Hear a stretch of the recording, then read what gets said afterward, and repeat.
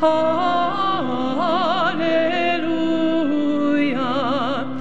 Death even forbids in us.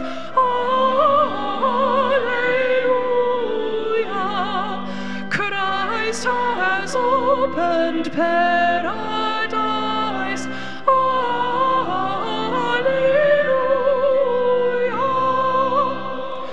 Lives again our glorious King. Alleluia. Where, O death, is now thy sting? Alleluia.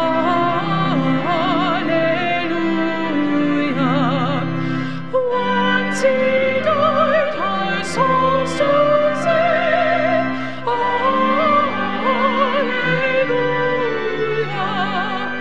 Where's thy victory, boasting grave? Alleluia.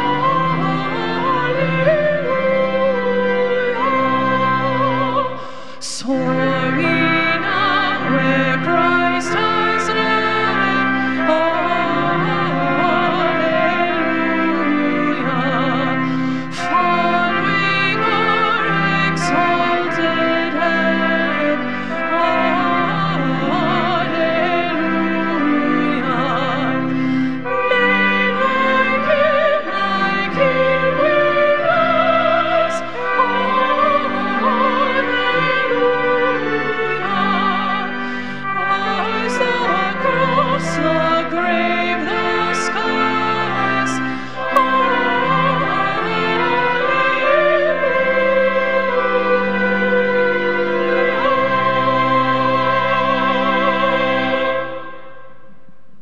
You may be seated in the house of the Lord. Oh my God, hallelujah. God knows what we need. A day like this to just celebrate our Lord and King. Welcome to Bear Creek United Methodist Church. My name is Pastor Leo. Of course, I love being the pastor here at Bear Creek. We are a safe, inclusive faith community that's seeking and growing in Christ's love. We love showing that love to you, so I hope that you felt it as you walked in through those doors, that you could feel the love of Christ. This is a love that we show by extending ourselves for the benefit of growing each other, so that we can each other help, not only that we grow in our spiritual development, but we help you grow closer to the Lord as well. Please register your attendance. Let us know that you are here. If you registered when you came in, you can also register online. You can do that as well. We always want to stay in touch with you. If there's something going on during the week and you just need to reach out to us, please email us. Stay connected at bearcreekumc.org, or you can always text us. You can text us. You can take a picture of this number right here anytime during the week, 832-773-4901. More people. You can take the picture of that. There you go. Take the picture of that one, and I promise you, we will be in touch with you. We want to walk along this journey with you. Never, never think that you are alone, because you are not. God has blessed us to come together, and we have had just a fantastic week. We started last Sunday with our Palm Sunday service, kicking off Holy Week, and my Lord, we had the presence of God both Thursday and Friday. I pray that you enjoyed both of those services. Thank God again for our Chancellor Choir and all of you. Friday night was just amazing. We left here speechless, and we could not really say how much we love you guys and appreciate that. Can you give them a thank you today?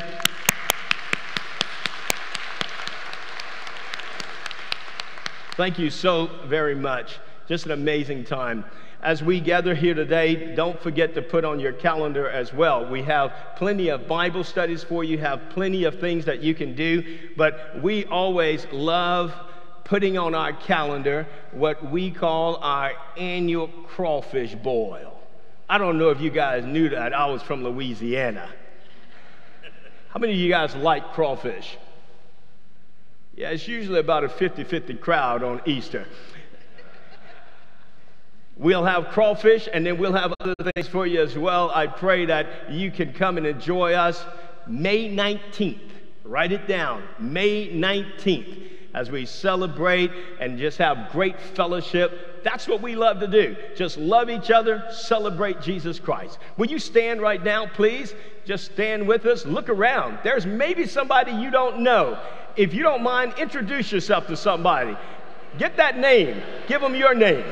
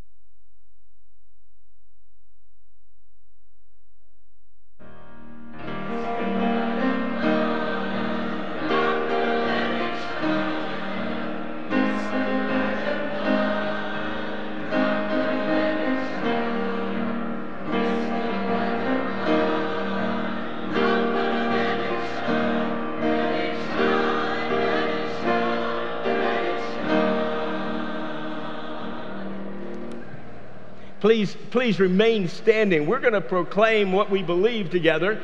As Christians, we are going to read together our Apostles' Creed. This is what we believe as born-again Christians and how it is going to lead us. Affirmation of faith. I believe in God the Father Almighty, maker of heaven and earth, and in Jesus Christ, his only Son, our Lord, who was conceived by the Holy Spirit, born of the Virgin Mary, suffered under Pontius Pilate, was crucified, dead, and buried. The third day he rose from the dead. He ascended into heaven and sitteth at the right hand of God the Father Almighty. From thence he shall come to judge the quick and the dead. I believe in the Holy Spirit, the holy universal church, the communion of saints, the forgiveness of sins, the resurrection of the body, and life everlasting. Amen. Please be seated. Christ has risen indeed. Let us draw near with open hearts and open minds as we pray together. God of love and glory, your love for your children knows no boundaries. In Jesus Christ, your Son, you have gone the full distance, even into the shadows of death, to find us, redeem us, and bring us back to life. Fill our hearts with joyous praise, even as we still may struggle to see life in the midst of its own shadows. So that as we proclaim your greatest good news this day, we may bring glory to you and new hope to your world. Lord of life, hear us as we lift to you our hopes and prayers for the church and the world. Let your grace empower us as people of faith to better serve you in the commonplaces of our lives and in the people we meet on our faith journeys. Open our eyes to the living Christ as we pray for and work with the poor, the brokenhearted, the sick, and the bereaved. Hear our prayers for those who are close to our hearts. In your resurrecting power, lift them up and give them renewed strength and hope, and give to us all new faith by which to live our days with you. Then truly our lives will be a living witness to your resurrection, made whole by your love and care. Guide us, bless us, uplift us, and hold us, for we are your children, called our purpose in your world. Hear our prayers, those spoken and those hidden in our hearts. We pray in the name of Christ our Lord. Amen and amen. Thank you, Pastor Christy. I'm going to ask Lupe to join me as we prepare to give today. I appreciate Lupe so very much. She always makes me look better. I appreciate all that she does and everything that she helps with us here at the church as well. As I was thinking of whenever Pastor Christy was praying, we have a lot to celebrate. You know that Jay went into the hospital for a double bypass, and I want to tell you, he was smiling. Yesterday, he's smiling. Can you believe that? I mean, just feeling good. So we got that to praise God about, and continue to praise God for Pauline. Went to see her as well. Just let's make sure, Jean, continue to pray for those individuals. As we celebrate what God is doing in our lives, there's so much we're grateful for. Think about how the Lord is using each and every one of us, using Bear Creek United Methodist Church to touch lives here in our community. Thank God for our partnership with Mesa and all that God is doing through that ministry as well. Thank God for our children and our youth and all our adult ministries. You are wonderful. Let's continue to do what God has called us to do. We have an opportunity to give today in our Easter offering and just make a huge impact as we finish up this first quarter. I thank God for just an amazing, amazing time. Can you believe it's going to be April tomorrow? This time has just flown by. But look at the blessings. Look at what God has done. So whether you give online or you mail in your offering or you give today, know that God is blessing everything that you give. God is touching and God is multiplying and God is providing for us so that we can be a blessing to others. Let us pray. Gracious and loving God, we just want to say thank you. So much to be grateful for. Our family, our friends, our church family, our community, the country we live in, God. Thank you so very much for what you are doing in our lives. We pray that you continue to put your loving arms around each and every one of us, God. Touch our hearts. Let today be a special day for every person here, those that are present while streaming, Lord Jesus, wherever you may be, know that God is reaching out and touching you today. Whatever the need is, I pray that God meets that need in your life. And bless these gifts that we're about to give. Multiply them, God, and make them what you would have them to be. Make an impact on this world so that everyone will know the risen Christ. We praise you and we thank you for it in your Son Jesus' name. And everyone said, amen. Remember, the Lord loves a cheerful giver, so smile as you give today.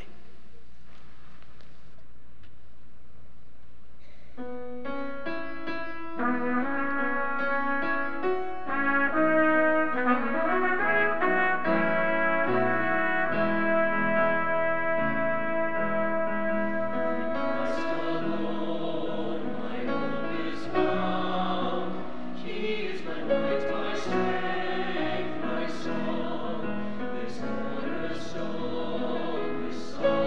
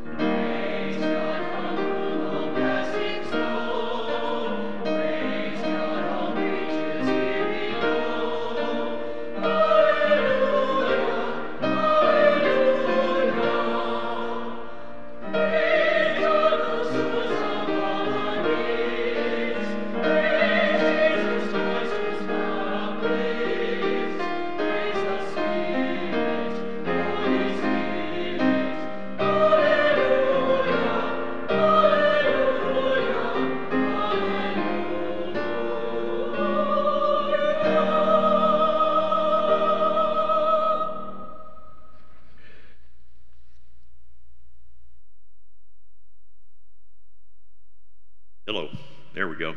Our gospel reading this morning is John chapter 20, verses 1 through 18.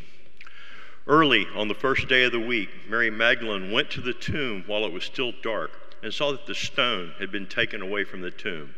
So she came running to Simon Peter and to the other disciple whom Jesus loved and said to them, "They have taken the Lord out of the tomb, and we do not know where they have put him." So Peter came out with the other disciple, and they went toward the tomb. They both ran together, and the other disciple outran Peter and came to the tomb first. Stooping down and looking in, he saw the linen cloths lying, yet he did not enter. Then Simon Peter came, following him, and went inside the tomb. He saw the linen cloths lying there, and the cloth that was around his head, not lying with the linen cloths, but wrapped in a place by itself. Then the other disciple, who came first to the tomb, went in also.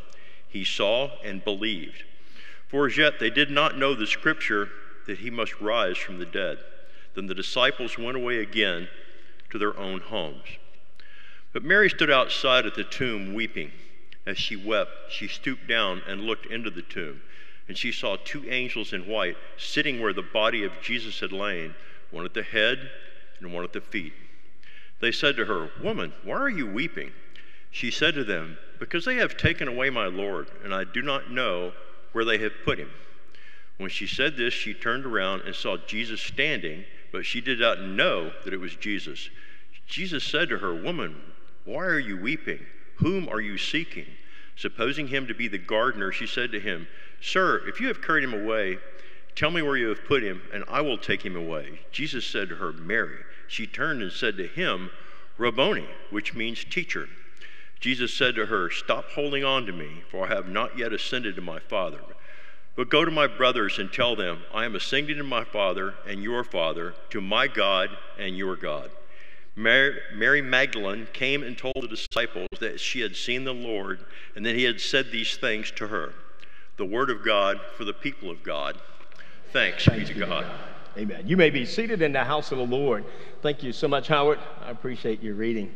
Choir, I appreciate you so much. I love that song, and it just added with trumpeters. Did you enjoy Rudy and Charles? We appreciate you so very much. Thank you.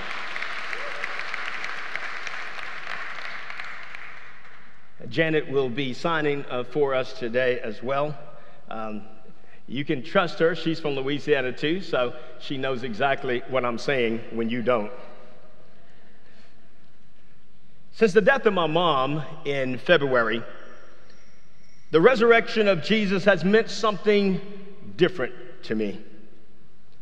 Standing there at St. John's Cemetery, our family cemetery, right there by her grave, I remember thinking, all that came to mind was the resurrection. And I could think of Paul's writing to the Thessalonians. We want you to know about people who have died so that you won't have to mourn like others who don't have hope. Since we believe that Jesus died and rose, so we also believe that God will bring with him those who have died in Jesus. If you and I believe in the resurrection of Jesus, then we also believe in the resurrection of our loved ones that have died in Christ. We believe also in our resurrection. Today we celebrate Christ is risen. Christ is risen indeed. And so what does it mean to have confidence? What does it mean to have a celebration that exceeds grief? Where can you and I find such confidence and celebration? There's so much grief in our world today. No matter where you look, ranging from our personal losses to societal issues of injustice, of poverty, of conflict all over the world. It seems that we're always grieving something. So how does Jesus' actions this last week of the Passion, the last week of his life and ministry affect our grieving. Last week we started with our King entering Jerusalem. It was beautiful to see the kids waving their palm leaves and all of us with our palm branches.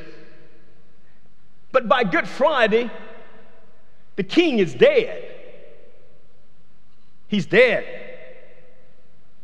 And there's grief. Joseph of Arimathea, a secret follower of Jesus for fear of the religious authorities, took the body of Jesus with the permission of Pilate. And he was joined by Nicodemus. Now Nicodemus showing himself, who brought about 100 pounds of myrrh and aloes, a mixture of these spices, so that they could wrap the body of Jesus. And they wrapped the body of Jesus in linen cloths with these spices and placed his body in a brand new tomb that no one had ever laid. Just a reminder, earlier that day, we were reminded on Good Friday that there was an expression of grief while still on the cross.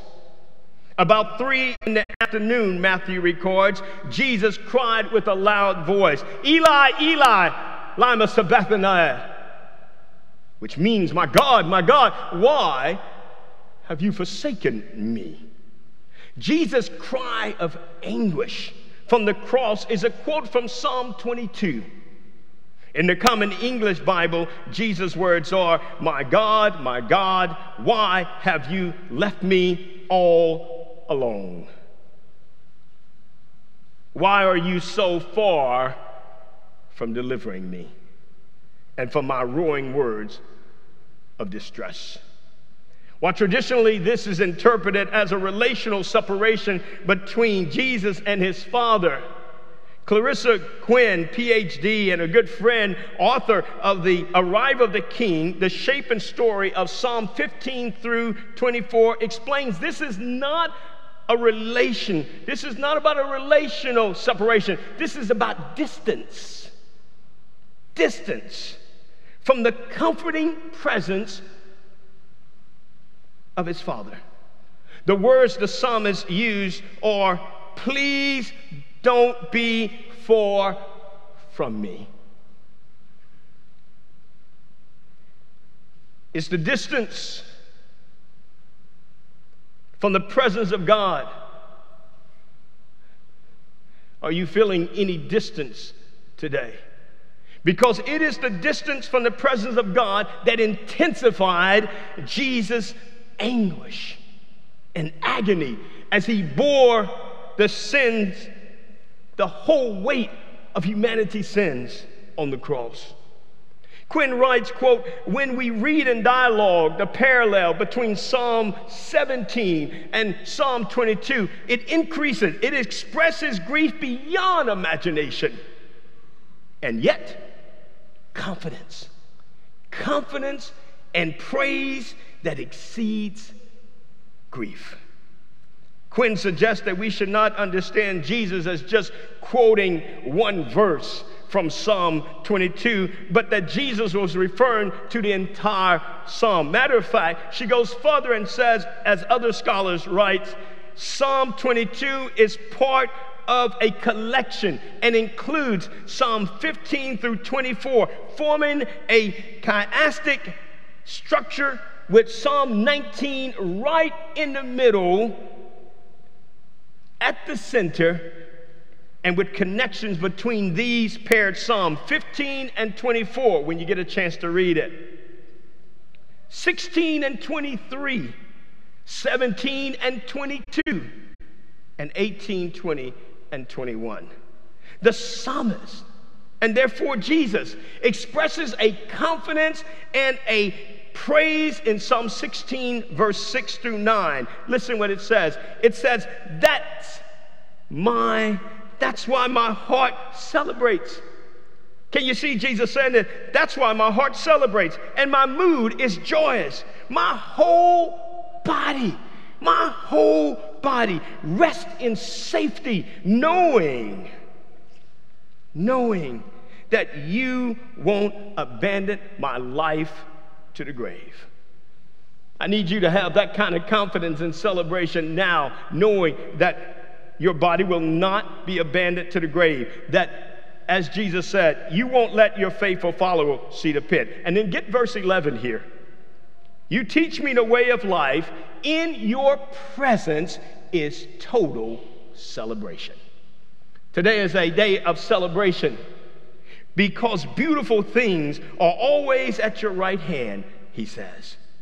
Even in the midst of this feeling of distance, Jesus remained confident. Jesus remained confident in his Father, and he celebrates as he even goes into the grave for 3 days and 3 nights. But there's more. The confidence and praise exceeds the grief is tied to God's presence. The 2 Psalms, at the beginning and the end, 15 and 24, they both begin and start with this question: who can enter God's presence? Who can enter God's presence? That's what this is all about. Jesus coming. This is why he came. Remember the words, in your presence is total celebration. At the conclusion of this collection of Psalm, in Psalm 24, it is the glorious King. It is the King of glory, the same King that entered Jerusalem, is the only one that can enter God's presence. The only one. And so this collection starts with a question. It also ends with a question. Who is this King? Who is this glorious King? Who is this person that can enter into the presence of God when no one else can? The Lord of heavenly forces. He's the glorious King. He's the same one that Pilate wrote to his friend Seneca and declared his entrance into Jerusalem on Palm Sunday, if he had any intention of raising the populace, was a failure. This same Jesus that Pilate declared a failure, 3 days later, got up out of the grave. He got up victorious. And I can say it again, Christ is risen, and you say? You better know it. You better know it. Greet with fear and greet with sorrow for 3 days. Jesus' followers stayed hidden. But on Sunday morning, there was a strength, there was a confidence that they had. They ran to the grave. And I love this. You saw who ran to the grave? Just got to give the women their due. It was the women that ran to the grave. And the men supposed to say amen at this time, And they found this heavy door, this stone rolled away, that the grave was empty, except for Jesus' grave clothes. And then John recorded that Mary saw 2 angels in white sitting where the body of Jesus had lain, one at the head and one at the feet. And they said, "Woman, why are you weeping? Why are you sad? And what is it that makes you sad about today?" And then Jesus says it again in verse 15. "Woman, why are you weeping?" This is not the day to weep. The psalmist says in Psalm 30, verse 5, "Weeping may endure for a night, but joy comes in the morning." Now, I don't know what all happened during the night, but whatever was happening during the night, something different happened in the morning. Are you with me here? The answer is Jesus brings us into the presence of God, and that makes all the difference. Peter wrote, Christ himself suffered on the account of our sins once for all, the righteous one for the unrighteous. He did this, get this now, get this. This is in 1 Peter chapter 3, verse 18. He did this in order to bring you, each one of you, into the presence of God. Today we get to experience the presence of God because God has made it possible through Jesus to bring you. That was the goal all the time, to bring you into the presence of God. You may think yourself unworthy to be in the presence of God, but Jesus makes it possible for even you to be in the presence of God. Christ was put to death as a human being, but made alive in the Spirit, Peter says. That's what resurrection is all about today. Don't take it for granted. The confidence and the celebration that exceeds grief is here today. I don't know what kind of grief you may be experiencing, but Jesus wants you to experience the confidence and the celebration that exceeds that grief. Stephanie Erickson, the author of Companion Through Darkness, she defines grief as a tidal wave. You ever feel that? As a tidal wave that takes over you. It smashes you down upon the imaginable, with imaginable force, sweeps you into darkness where you tumble and crash. And then it throws you out into an unknown beach where you're bruised and reshaped. And she goes on to say this, quote, grief will make a new person out of you if it doesn't kill you in the making. Eugene Peterson paraphrases Psalm 15, verse 1, that invitation this way. He says, God, who gets invited to dinner to your place? Anybody want to sit down with God? How do we get on your guest list?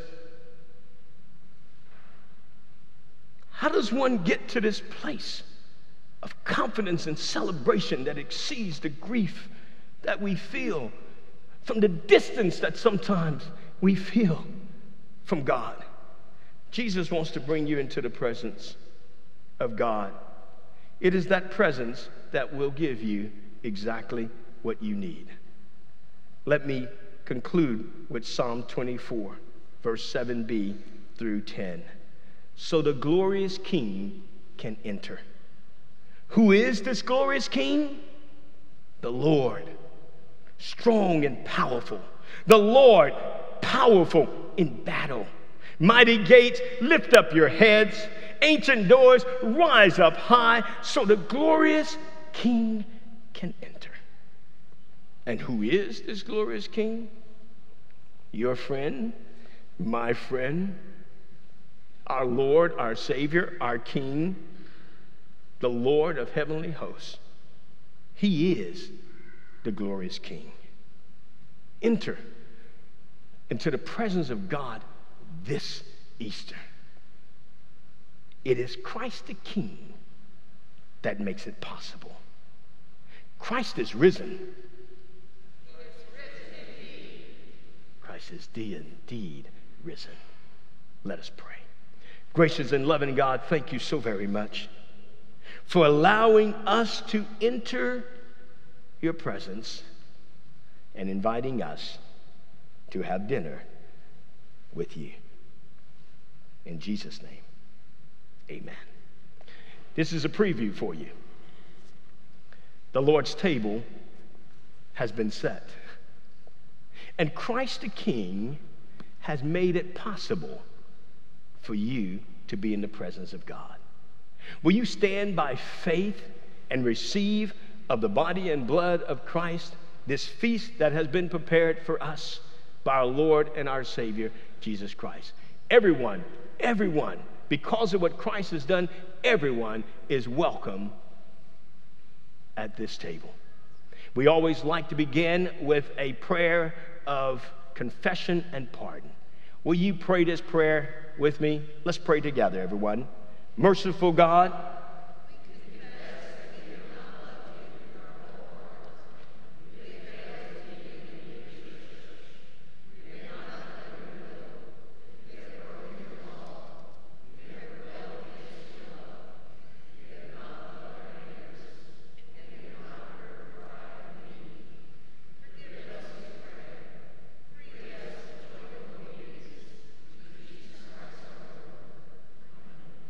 let's spend about 60 seconds in silence. I want you to think about your week.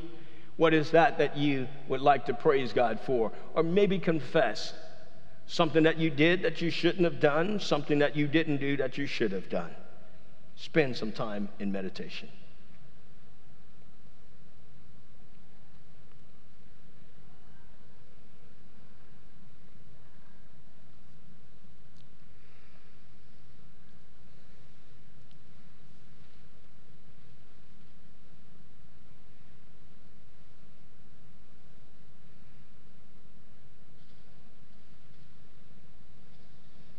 Hear the good news. Christ died for us while we were yet sinners. That proves God's love toward us. In the name of Jesus Christ, each of you, you are forgiven. In the name of Jesus Christ, you are forgiven. Glory to God. Amen. Lord, be with us. And also with you. Lift up your hearts. We lift them up to the Lord. Let us give thanks to the Lord our God. It is right to give our thanks and praise. It is right and a good and joyful thing, always and everywhere, to give thanks to you, Father Almighty, creator of heaven and earth. You formed us in your image and breathed into us the breath of life.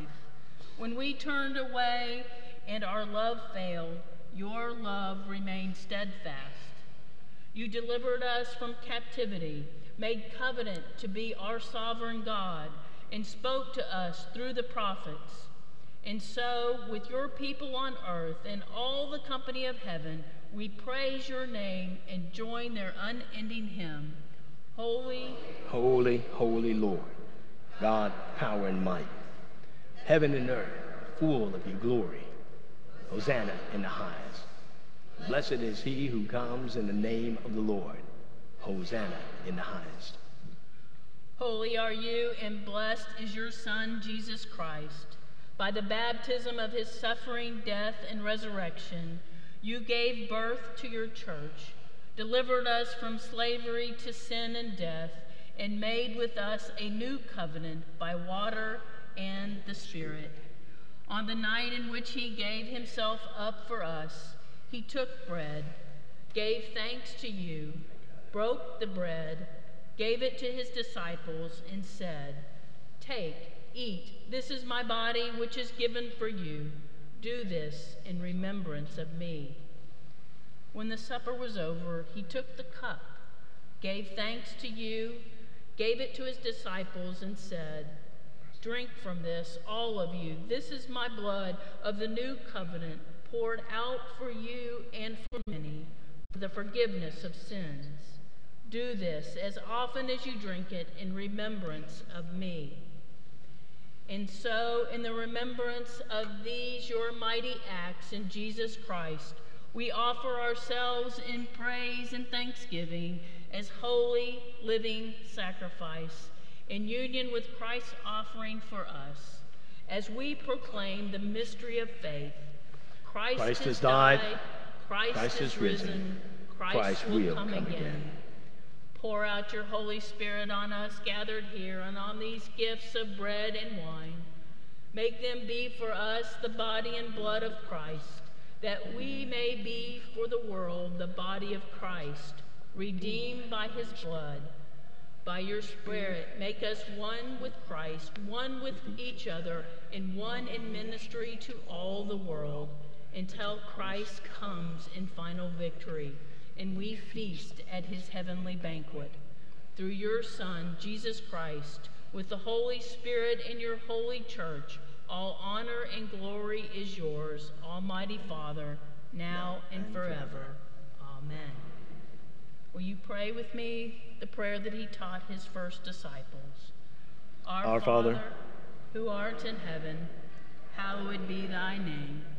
Thy kingdom come, thy will be done, on earth as it is in heaven. Give us this day our daily bread, and forgive us our trespasses, as we forgive those who trespass against us. And lead us not into temptation, but deliver us from evil. For thine is the kingdom, and the power, and the glory forever. Amen. You may be seated in the house of the Lord. I'm going to ask our service to come forward.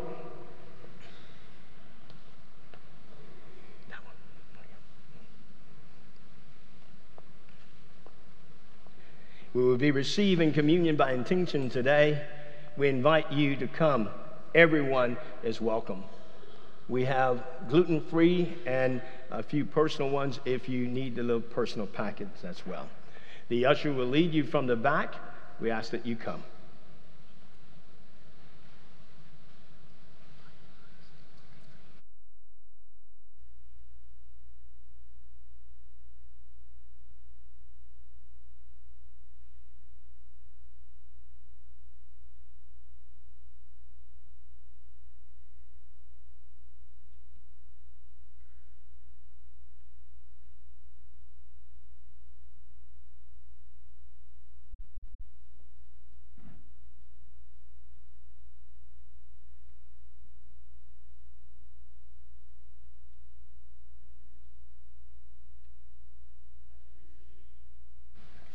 As you receive the body of Christ,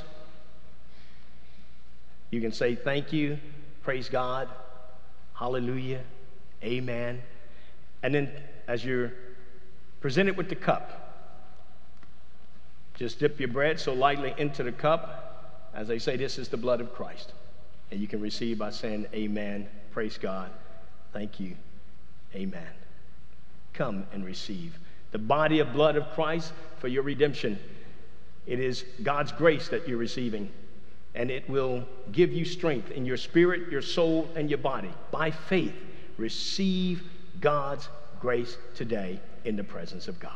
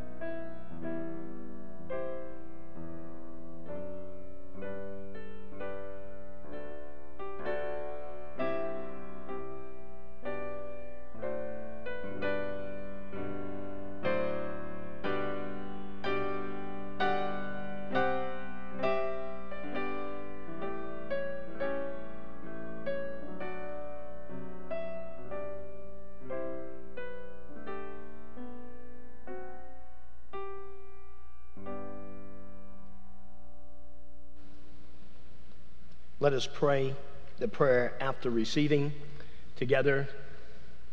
Eternal God, we give you thanks for this holy mystery in which you have given yourself to us.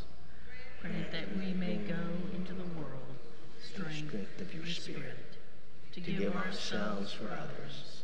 In the name of Jesus Christ our Lord. Amen. If you don't have a church home, we would invite you to make Bear Creek United Methodist Church your church home. I would love to be your pastor. This is a great place where you can grow and you can continue to meet people so that you will never, ever feel alone. This is a great place to grow in your relationship with God and with one another. You can text me or just let me know, 832-773-4901. If you want to come up today, you're welcome to come up, and we'll welcome you with loving arms as well. Please stand as we sing together this hymn of invitation. Let us continue this Easter celebration by singing He Lives, hymn 310. And we will sing all verses.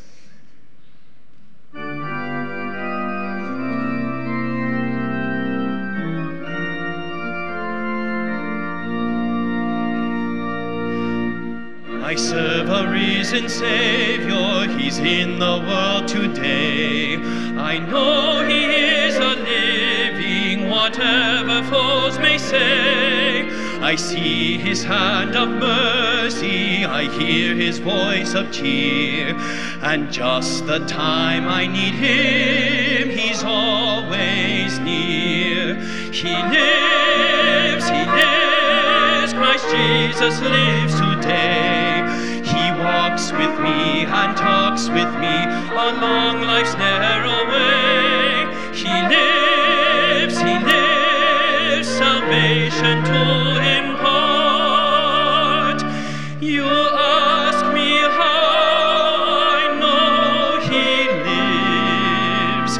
He lives within my heart. In all the world around me, I see His loving care. And though my heart grows weary, I never will despair. I know that He is leading through all the stormy blast. The day of His appearing will come at last. He lives, Christ Jesus lives today. He walks with me and talks with me along life's narrow way. He lives, salvation to impart. You ask me how I know He lives.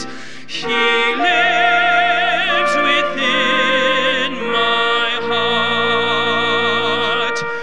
Rejoice, rejoice, O Christian, lift up your voice and sing eternal hallelujahs to Jesus Christ the King, the hope of all who seek Him, the help of all who find. None other is so loving, so good and kind. He lives, Christ Jesus lives today. He walks with me and talks with me along life's narrow way. He lives, salvation to impart. You ask me how I know He lives. He lives within my heart.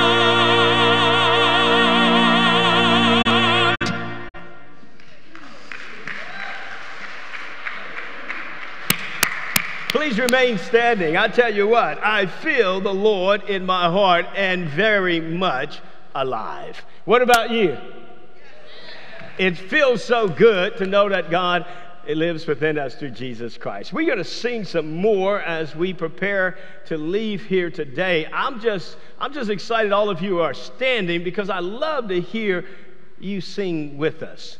That wasn't me. That last, I had my mouth open like that, but that was Zach. That was Zach, but it felt good while he was.